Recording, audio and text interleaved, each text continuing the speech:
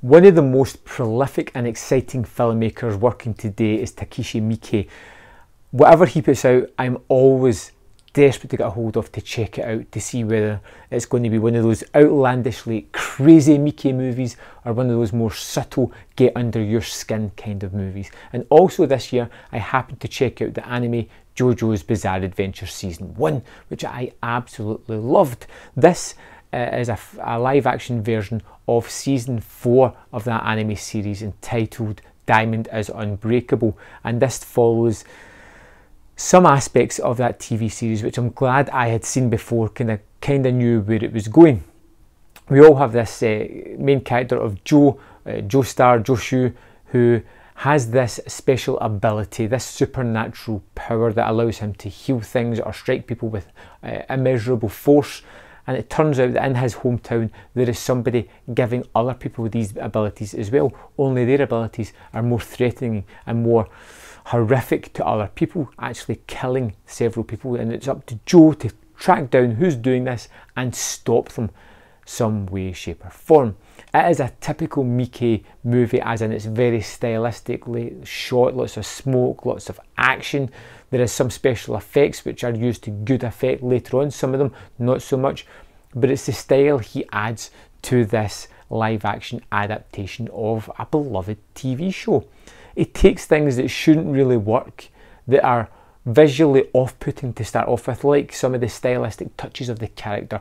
Joe's hair is something that's very predominant in the series, and it is something that doesn't really look too great like in live action form, but it becomes almost intrinsically part of the storyline, which really adds to it as well. And we have here a person discovering their powers, trying to use them for good and trying to outsmart other nefarious people by battling with each other. Now, their supernatural powers are all different and they all appear in different ways, shape or forms. We have Joe's, who is a giant sort of purple man that appears behind him that does the fighting for him.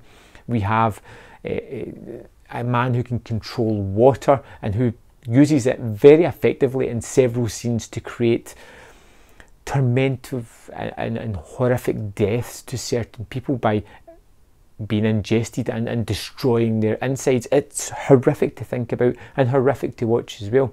We have several fight scenes that take place in stunning locations, and the locations do look fantastic here. And it's Miike, he knows how to shoot the hell out of them, and they all look stunning and varied. We have this creepy haunted mansion at the final third of the movie where the big fight scene takes place between Joe and these two brothers that are causing havoc in his town.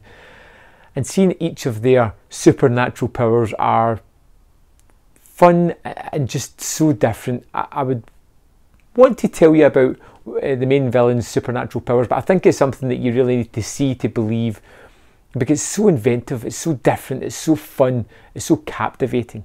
The action in this movie is fast, kinetic, well shot, and just looks stunning, and is unlike other things I've seen before.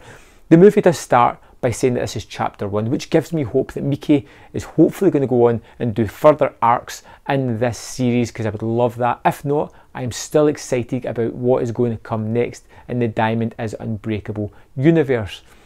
If this is something that looks a bit bright, a little bit colourful and a bit out there, and is something you're unsure about checking out, I can wholeheartedly recommend Diamond is Unbreakable. I think it was different.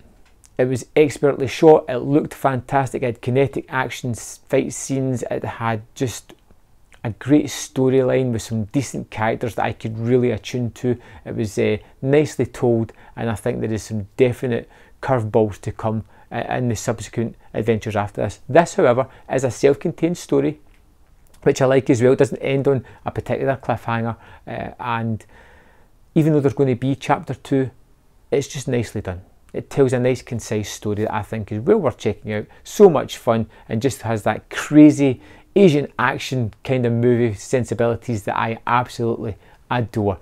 So if you haven't seen Diamond is Unbreakable, I'd love to know if this is something you're going to check out. If you have seen that season of the show, how does this match up to that? Does it kind of follow the first few episodes, or does it take bits from all through the season and make its own story? Let me know in the comment box below. and I'll see you next time on Man vs Film.